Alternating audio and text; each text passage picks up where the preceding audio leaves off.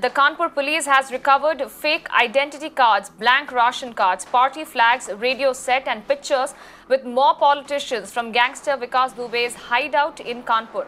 Dubey's pictures with Akbarpur BJP MP Devender Singh Bhole and Bilhor BJP MLA Bhagwati Sagar, with whom his connections have been under scanner earlier, have also now been found.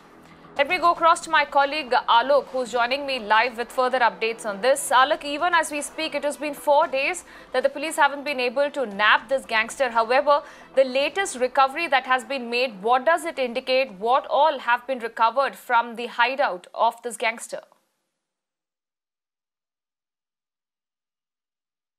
Well, Apurva, several objectionable what we can say, that also recovered. That include the fake ID cards and in fact a ration card, that is blank ration card, that is also recovered. That also tells the story that something wrong was happening inside his house. The corrupt activity was also going on inside the house. Apart from that, politicians, his relation with politicians, that also establishes as the photographs that are now recovered from inside his house. That is also belonging, the photograph if we talk about is Akbarpur BJP MP Devender Singh Bhole and also Bilhor BJP MLA Bhagwati Sagar. These are the politicians with whom he was having a connection, and in fact in the video which we showed to our viewers 2 days back, that also was telling about his connection, in which Vikas Dubey himself was stating the name of these politicians during the interrogation of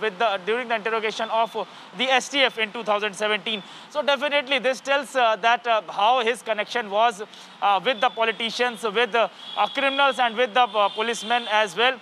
And this is the reason that he was hiding.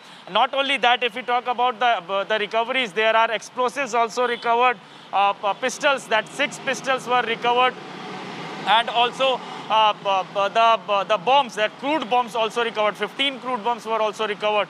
So not only corrupt activities, there were illegal activities where he was procuring weapons in his house. All these things were happening. So nothing was left, if we talk about Vikas Dubey, that nothing was left, and no crime that was left which he was not doing inside his house or outside his house. And in fact, he was having political connection and administrative connection as well. Back to you.